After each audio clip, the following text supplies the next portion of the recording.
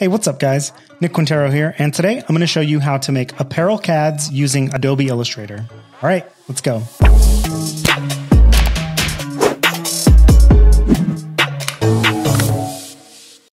All right, so I want to start this video off by saying straight up, I did not go to school for graphic design, and I especially did not go to fashion school, which is normally where you would learn to make CADs using Adobe Illustrator. The only thing is that I have worked in the apparel industry for nearly 20 years now. I'm 31 years old. So I've kind of come up with ways to do things on my own. But in the time that I've worked in the apparel industry, I've worked with a lot of people who did go to fashion school. Are you gonna be mad if I throw shade at fashion school because you went to fashion school?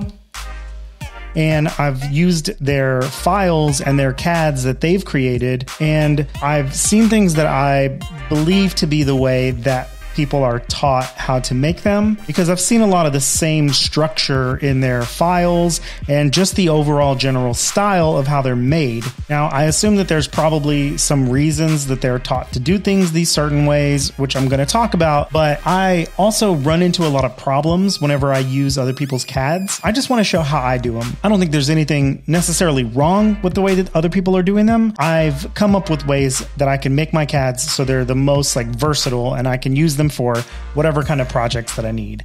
Let's go ahead and jump right in. All right, so I'm going to start with this image of this hoodie from H&M, and this is what I'm going to build my CAD off of. Now I'm going to show you some of the things that I've seen in other people's CADs when they're delivered to me, and also why I don't really like them. But I'll do that at the end of this video. I'm just going to show you how I make them from start to finish. So I'm going to go ahead and lock my layer with my image on it. And I'm going to go ahead and make this new layer so that I can draw my actual flats. So I'm going to pick a color that stands out. I'm going to go ahead and use this magenta and press Shift X so that it swaps and becomes my stroke. And I'm just going to start with some of the details. I'm not going to trace over this tag, this woven label here, but I will go ahead and do these drawstrings. I'm not going to spend a lot of time making these elements perfect, but if you're doing this project to send to a client or something that you're planning on showing on your website or something, you could spend a little bit more time on these details.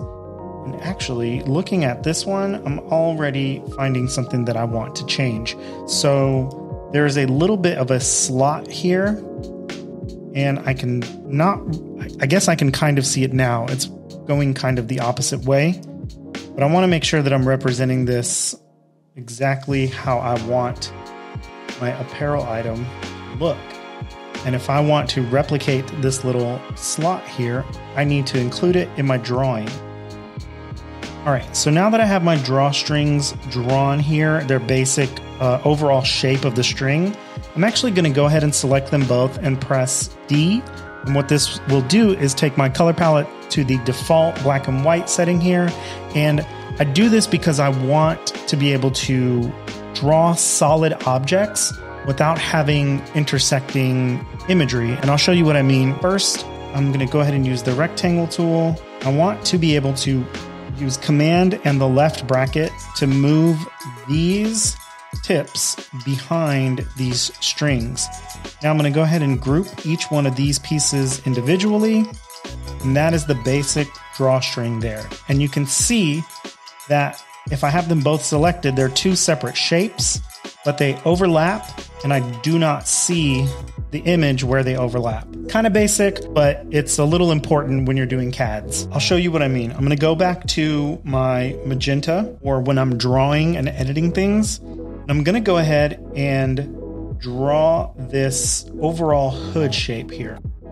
And you can see that I am just doing the outline of the whole shape because I want this to be one big element that I can edit further after I've created this shape.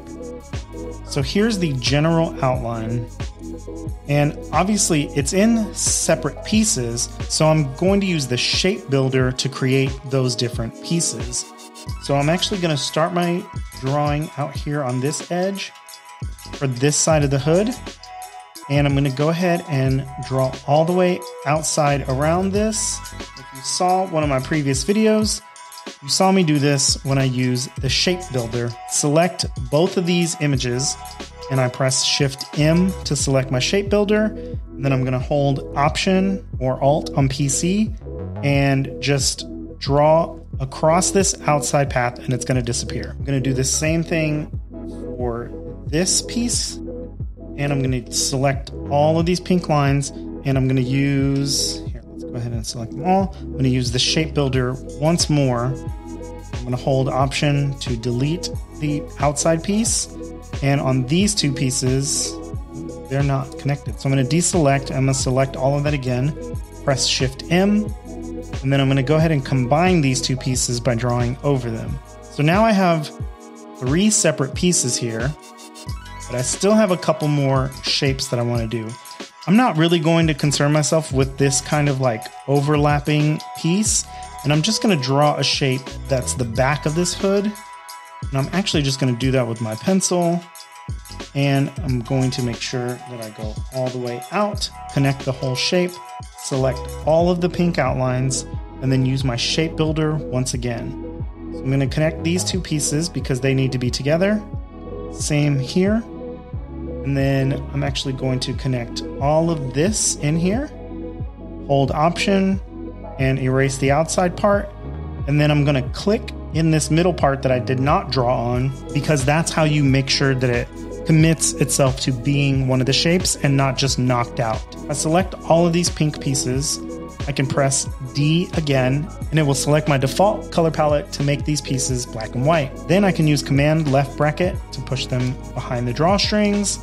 And now I've got the hood and these drawstring pieces. This is where my method really differs from the pieces that I've seen before. So a lot of CADs that I've received from other artists, they don't use these solid objects, which is totally fine because I'm not going to use them in the end either. But what they will do is they will create a separate layer for each piece. So the drawstrings will be on their own layer, the hood will be on its own layer, the bodice, the sleeves, etc.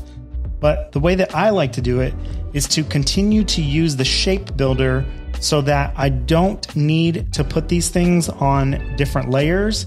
And it really helps me when I'm doing my color blocking for the panels, like swatches later. I'm going to go ahead and select all of this and I'm going to use my shape builder once again.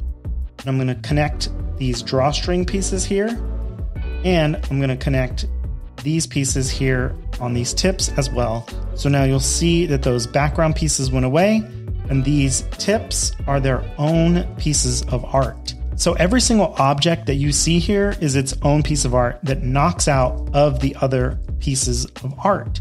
So they're all solid shapes and they're all individual. All right, so I'm going to go back to my magenta stroke here and I'm going to go ahead and draw this bodice. Kind of forgot I wasn't making it perfect for a second.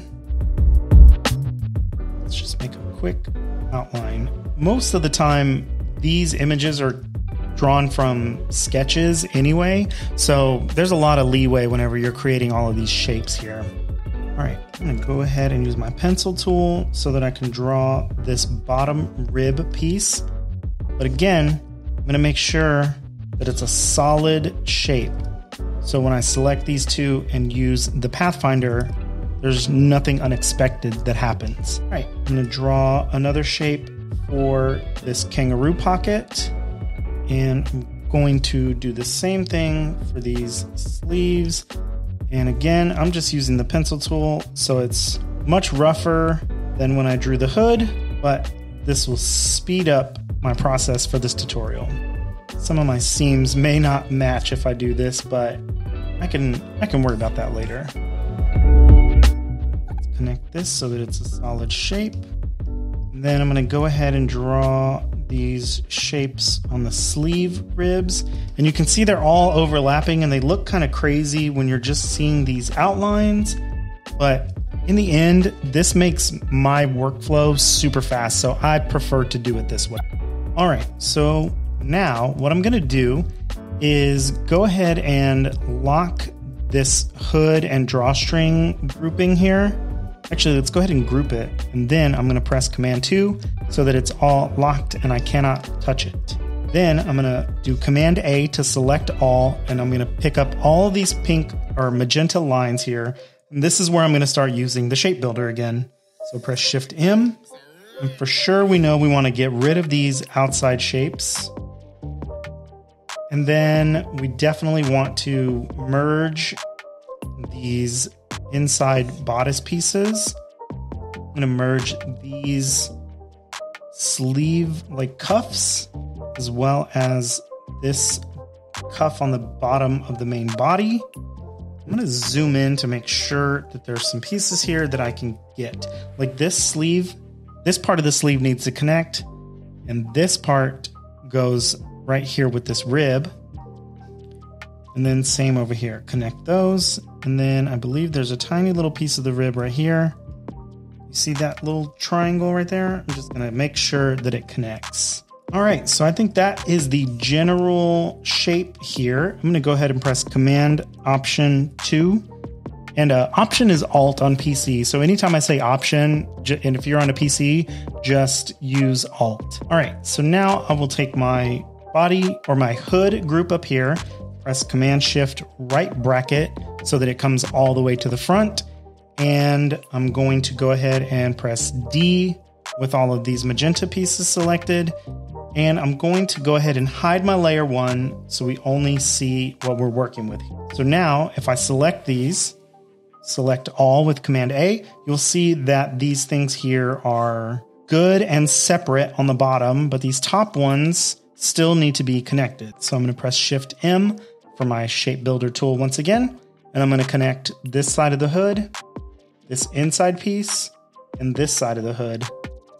Then I'm going to go ahead and click on my bodice, click on my drawstring and its little point there, and the same thing on this side. And then I'm going to go ahead and confirm that they are all separate pieces by selecting these and changing the color. I'm going to change it to yellow. I'm going to zoom in and I'm going to move this little tip out. And yes, if it drops to white, that means that there's no detail behind it. So this one did not quite catch. And it appears that my Illustrator just crashed. My Illustrator crashed. All right, I think we survived. It seems to have auto-recovered everything. Let's go ahead and make it yellow again. This was ooh, that's green. This was a nice little lesson. I'm pressing Command S because we should always save our work. I'm going to title this hoodie.ai and begin saving constantly because I don't know what went wrong. Okay, I'm going to zoom back in and I'm going to move these guys here, and you can see that it did not save once I did all of my shape builder. So I'm going to go ahead and press Shift M and start tapping on these solid pieces to make sure that they are connected as their own shapes. And I'm just going to go ahead and click on every single piece individually just to ensure we don't miss anything. So now if I zoom back in and move this, you can see that they are all knocked out of each other, and that's exactly what I want. And now this is the general idea of making a CAD in Illustrator. You know, you've got your separate shapes, you've got outlines, and you can see everything clearly. But sometimes you've got to dive a little bit deeper and add in like stitching and things, so that way you can call out those specific sort of pieces in your manufacturing process. So let's go ahead and add some stitching. So first I'm going to grab this whole object here with Command A, and I'm going to press the slash key, the one that's on the question mark, and it'll basically make my front color transparent, and now I can see through. So I'm going to turn my original image back on, and we're going to find where the stitches are and maybe some other details. So this is where I agree with the CADs and files that I received from other artists, and in where you would want to make a new layer for the stitching. So I'm going to press this little plus button here. Whoa, only supposed to be once. I'm going to change the name to stitching, And I'm actually just going to go ahead and lock this layer here with the outlines for now because I don't need it at the moment. So on my stitching layer, I'm going to find where there are seams, and actually, to be honest, and if I'm being transparent, this one right here is not necessarily just stitching, that's an actual seam on the shoulder. So I should have created this as its own piece as well. So I'm going to go ahead and fix that by drawing another shape the same way I did everything else. Selecting this, pressing Shift M, deleting the outside, merging these inside points here, and then tapping on each of these to make sure that they are one shape. And you can see there's something a little bit weird happening here. So I'm going to grab it all again, press Shift M. I'm going to go ahead and draw over these two pieces to connect them. All right, so now these should all be completely separate parts. Let's do the other side. Select all, Command A, press Shift M for my shape builder tool. Hold Option to delete the outside point, and connect these two, and let's zoom in and make sure we didn't mess anything up or find anything weird. Now, I know some of these pieces are not really connecting, which is a little bit weird. That was just because I drew these so rough and I did not take the time to line anything up. So when you're making your drawings, if this is super important, just make sure that whenever you draw your shapes, you line them up perfectly. Let's get back into these stitching points. I'm going to lock that, go back up to my stitching. I'm going to go ahead and go back to my magenta color just so that I can see what I'm doing. And I'm going to find these areas where there is stitching, and I'm going to draw it in. You can do this several different ways. Some people make brushes for the specific stitching. Like if you have an exact pattern or something that you need to mimic, you can make a brush, or you can probably even find those brushes and download them for free. Or if you did go to fashion school, you probably got them from school already. But for the sake of this tutorial, I'm just going to do the most simple like stitch lines by drawing a line and then coming into my stroke options and checking this box right here that says dashed line. Now this dash is way too big. The default is 12 points and it's really kind of confusing. It's just way too big.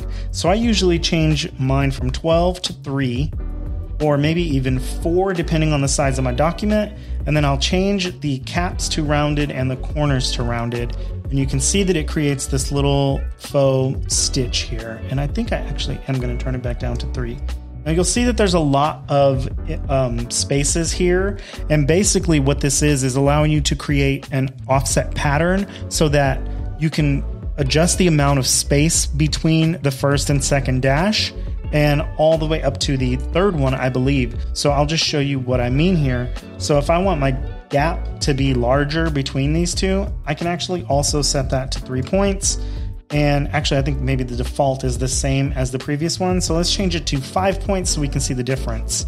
So now there's a much bigger gap between each of these. But if, let's say I want a smaller one, I can make that 2 points. So now there's 3 point dash with a 2 point gap. And I think that looks much more like the stitch that I'm going for. Copy and paste this stitch so that I can have 2 running here side by side. Change that to black, and I'm going to go ahead and group those. Now, you can see that it overlaps where this piece should be above it.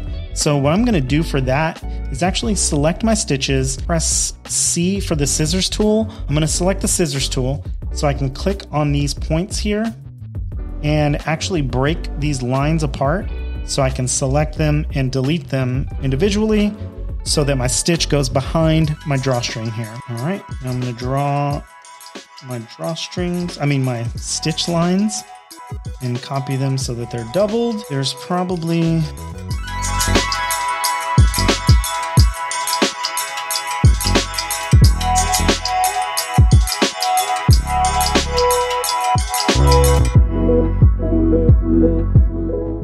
and there is another line here on the inside of the hood, but I also saw another seam. So let's go ahead and fix that on the other layer after I create this double stitch.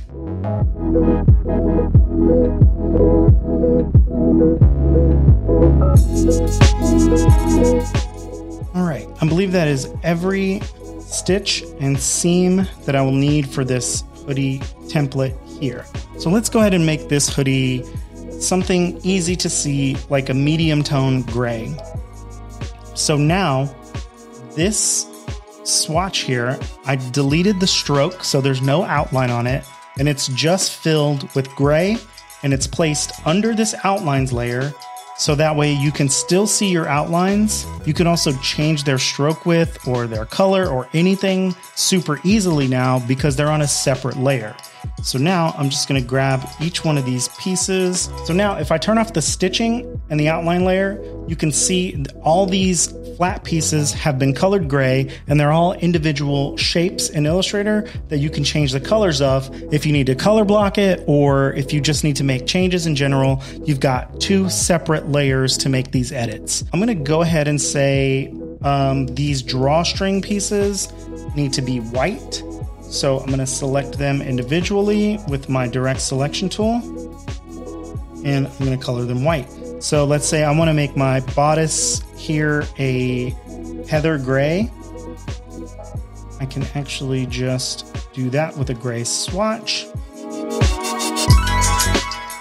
And then if I want to make my sleeves black, I'll do the same thing here. Or for the sake of being able to see it, let's say dark gray.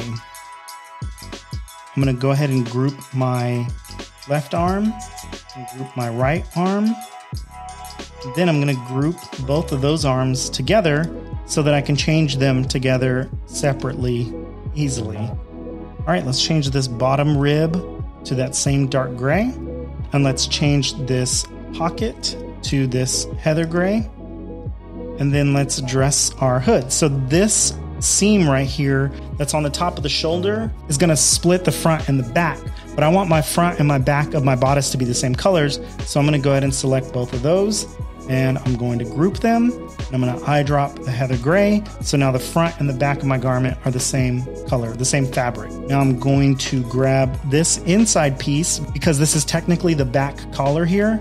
And I'm going to eye drop that with the heather gray as well. And I'm going to grab my hoodie pieces. I'm going to cut and use Command B to paste in back. I'm going to group those, and I'm going to eye drop them the same color as the sleeves. And now I have all of these pieces separated out into their own elements as color swatches that I can change as easily as I ever could. Like if I want to change this hood here, I can just grab it and I can make it navy. And now I've got a whole new different colorway. All right, guys, that's it. This is the quickest and easiest way that I have found to make an apparel CAD using Adobe Illustrator. Like I said, it may not be the right way, but it's definitely the best way that I've found because it makes me have the ability to make changes quickly and group things and use them all together without disrupting the files that have outlines on them, so that I can quickly grab them and use the eyedropper without changing the stroke weight or color or transparency or any of those other problems that I've run into so many times in the past. If you guys got lost at any point in this Illustrator tutorial, it's probably because I was using tools that I've already gone over in previous tutorials. So please consider subscribing to my channel to get access to all of my tutorials, everything that I've already taught you guys how to do in Illustrator before this video. If this is the kind of content that you guys like seeing, please consider hitting that little like button down on the bottom. It helps me out tremendously. It helps YouTube know that this is a good quality video and that it should show it to more people who would get value from it. And don't forget, you can hit the little bell down there to get notifications every time I release a new video so that you don't miss out on anything. If you guys want to see some of my day-to-day content, you can follow me on Instagram at NickQ and my TikTok at NickQ83. All right, guys, that's it for this one. I appreciate the support. Let me know if you want to see more videos like this, and let me know if you have any questions in the comments below. That's it for this one, and like always, we'll catch you on the next one. Later.